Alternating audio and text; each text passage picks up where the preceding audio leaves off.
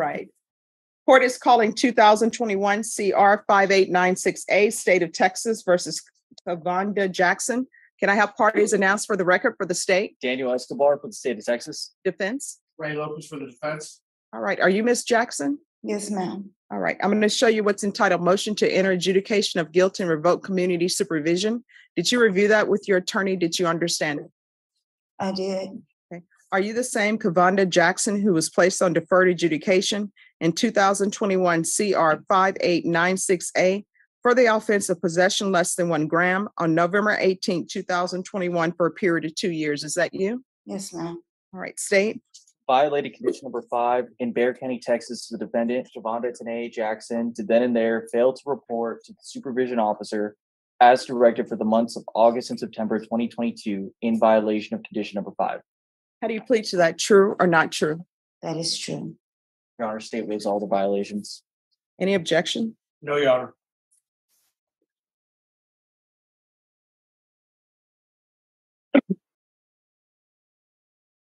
All right. Did you understand by pleading true to violation of condition number 5, the court could find it true, grant the motion, find you guilty, sentence you up to 2 years in the state jail facility and up to a $10,000 fine? Did you understand? Yes. Knowing that, do you still wish to plead true to violation of condition number 5?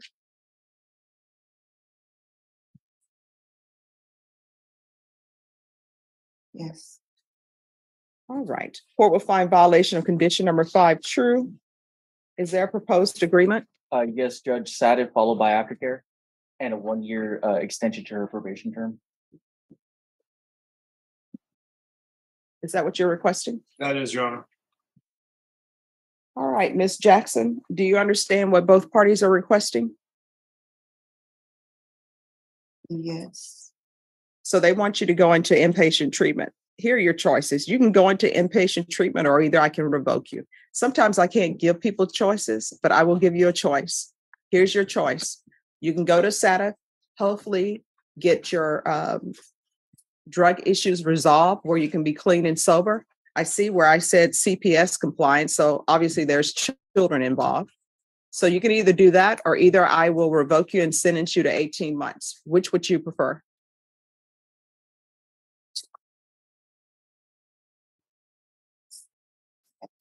SATIV. All right, the court will deny the motion. And Ms. Abrams, we'll refer her to SATIV, but however, if there's some mental health issues, then she'll probably need to go to SafeP. So I'm going to deny the motion, alternate amend conditions to include SATIV, and if not accepted at SATIV, then it'll be SafeP, and I'm going to extend her for 1 year. Is there anything else you need from me, Ms. Jackson? No, ma'am. All right, good luck to you. Thank you. You're welcome. All right.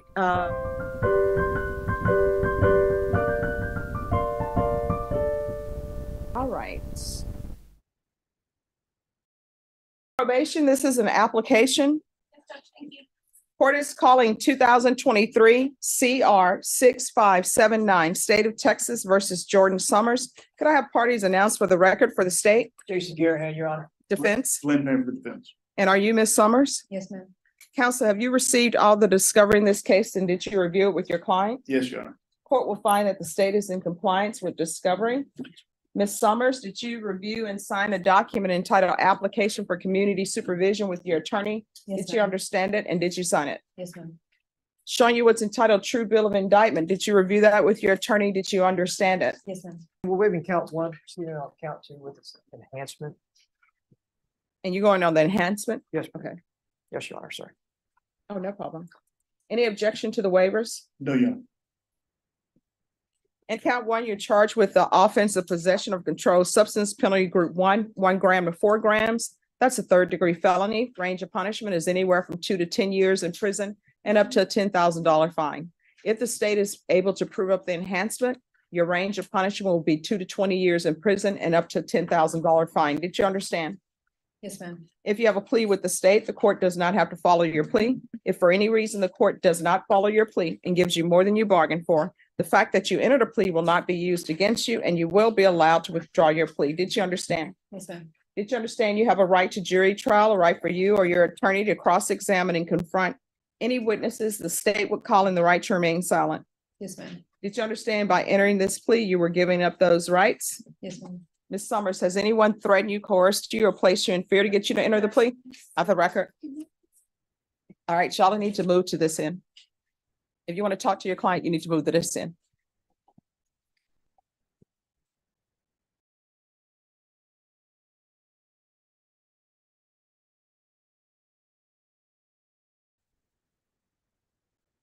All right, Ms. Summers, has anyone threatened you, coerced you, or placed you in fear to get you to enter the plea? No, ma'am. Anyone promised you anything other than the plea? No, ma'am. Satisfied with the way you've been represented? Yes, ma'am. Are you a U.S. citizen? Yes, ma'am. Court will find that defendant has knowingly and voluntarily waived her right to jury trial. Showing you the plea bargain page. Did you review that with your attorney? Did you understand it? Yes, ma'am. According to the plea, state is proceeding on count 2. You agree that you've been previously convicted of a felony for purposes of enhancement. Yes, ma'am. Punishments be assessed at 10 years in the prison. There's a $1,500 fine. State recommends community supervision. They're taking in consideration NIMAG number 6827297374778. There's to be restitution to Live Oak for drug testing and to complainants and NIMAG numbers 6827297374778. Did you understand that to be the plea? Yes, ma'am. Defense? Yes, Your Honor. State. It is, Your Honor. Showing you the waiver of appeal paragraph. Did you review that with your attorney? Did you understand it? Did you sign it in both places? Yes, ma'am. Did you understand by signing that you're waiving your right to appeal? The only items that can be appealed are written pretrial motions that have been filed, heard, and ruled upon by the court. Did you understand? Yes, ma'am. Counsel, have there been any such motions? No, Your Honor. Outside the agreement, state is requesting that your community supervision be for a term of 10 years. There be a TAP evaluation, 250 hours community service restitution, no contact with the complainants, and NIMAG number 6827229 and 7874778. Did you understand those were recommendations from the state and the court does not have to follow those recommendations? Yes, ma'am. Then to the offenses charged in count 2, how do you plead? Guilty, not guilty, or no contest? Guilty. And to the enhancement paragraph, which reads, and it is further presented in and to said court that before the commission of the offense alleged above on March 6, 2020, and cause number 2015 CR 11078 in Bexar County, Texas, the defendant was convicted of the felony of possession of a controlled substance, penalty group 1 gram to 4 grams. How do you plead? True or not true? True. State any evidence. Yes, Your Honor. State exhibit number 1 with all those attachments. Any objection? No objection, Your Honor. You may continue to confer. Thank you.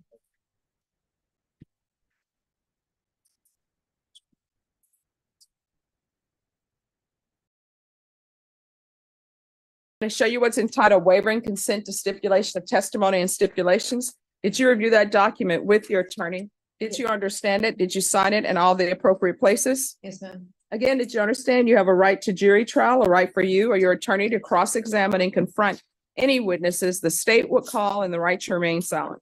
Yes, ma'am.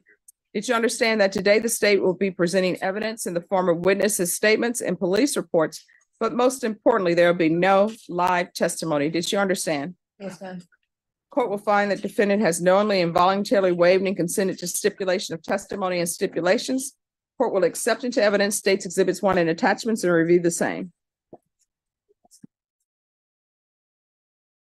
All right, after reviewing states exhibits 1 and attachments, the court will find there is sufficient evidence to find you guilty, and the court will find you guilty. Are you proceeding with sentencing? Yes, Your Honor. All right, and also the court will find the enhancement true based upon your plea of true and based upon states exhibits 1 and attachments. Is there anything you wish to say on behalf of your client? Yeah, I've spoken to my client. She's currently, has got a job. She's in my opinion, the right frame of mind to complete this probation successfully, given the tools. She understands that she needs some tools and a little bit of help. And we're just gonna have the court grant her the probation, as we've agreed to. All right, who is, That is an old friend from a few years ago. I don't All right. associate with them. And where do you work? I mean, well, what do you do? I'm a PCA at Northeast Baptist Hospital. What do you do there? I'm a patient care associate, so I take vitals and pretty much clean up after the patients. Specialize in nursing, and it's in the emergency room, so it's a progressive care unit is where I'm at, where I'm located, so. All right, if you're drug tested today and know you're going to be drug tested today, what are the results going to be? So probably dirty. Dirty for what? Nothing heavy. All right, so I'm going to tell you what I have a problem with. And I think you already know. We did discuss the possibility. All right, because people who are using drugs really shouldn't be caring for vulnerable people. And I guarantee you, anybody who loves their relative, if they knew you were using meth, they would not want you taking care of them, be it drawing blood or anything of that nature. So she can't work there. She needs to get a job. I mean, is she telling that company, hey, I'm currently using drugs? Of course not, Judge, but would the court consider doing zero tolerance drug test now? I mean, she's been working there 3 months and they've kept her on, and she does have a history. So they hired her and it is a very decent job. But do they know that she's currently using drugs? Because the problem is, if she's using drugs and there are patients there that need drugs, then she could potentially end up taking their drugs. I'm not saying that that's what's happening, but people need to stop hiring people to be home healthcare providers, draw people's blood and do all of this when they have all of these things in their past and they're still doing the same thing. So her history, obviously she's a repeater, which means she's been to prison for drugs. And now she's coming out and she's picking up another drug case and she's currently using drugs. Did you just come from work? No, ma'am, I'm going to work. Yeah, but not anymore. So, yeah. And we did discuss the possibility before. All right. Do you have any children? No, ma'am. All right. Who do you live with? My aunt. Okay. I mean, once she becomes clean and sober, the court will reconsider things.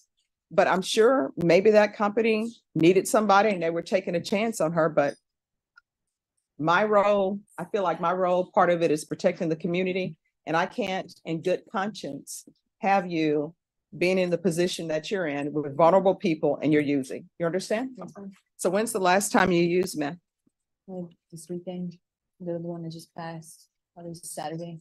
All right. It'll be more than Saturday if it's still in your system. Other than meth, are you using anything else? Amen. Okay. So- All right.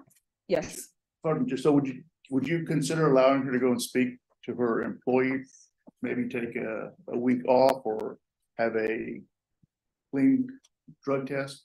Maybe they'll give her a week off to continue the position. I mean, And you can routinely. I can't trust that. I mean, if they want to come in and say, we know that she's using meth, we know A, B, and C, I'll consider it, but I'm not inclined to grant it because somebody has to protect the vulnerable people in society. So, I mean, you can't use meth and take care of people. You can't use meth and take care of elderly people because they're vulnerable. You can't use meth and take care of children because they're vulnerable. All right, so this is what the court is going to do. Court is going to sentence you to 10 years in prison, suspended and probated for 10 years. And if you start doing well on probation, I can always consider different things, but wherever you work, they need to be given a heads up and given a true rendition of where you are in your life. You understand? So there's going to be a $1,500 fine that will be probated. Proof of employment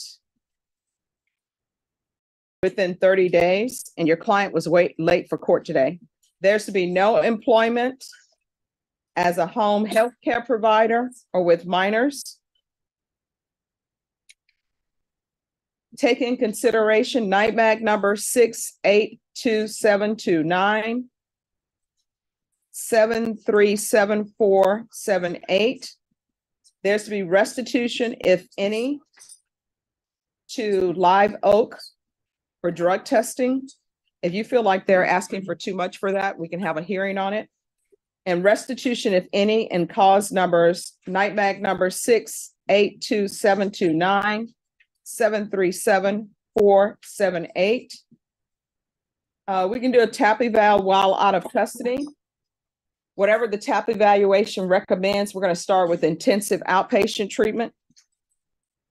And we can do a referral to felony drug court. They have a wait list, but maybe they're going to do a graduation soon.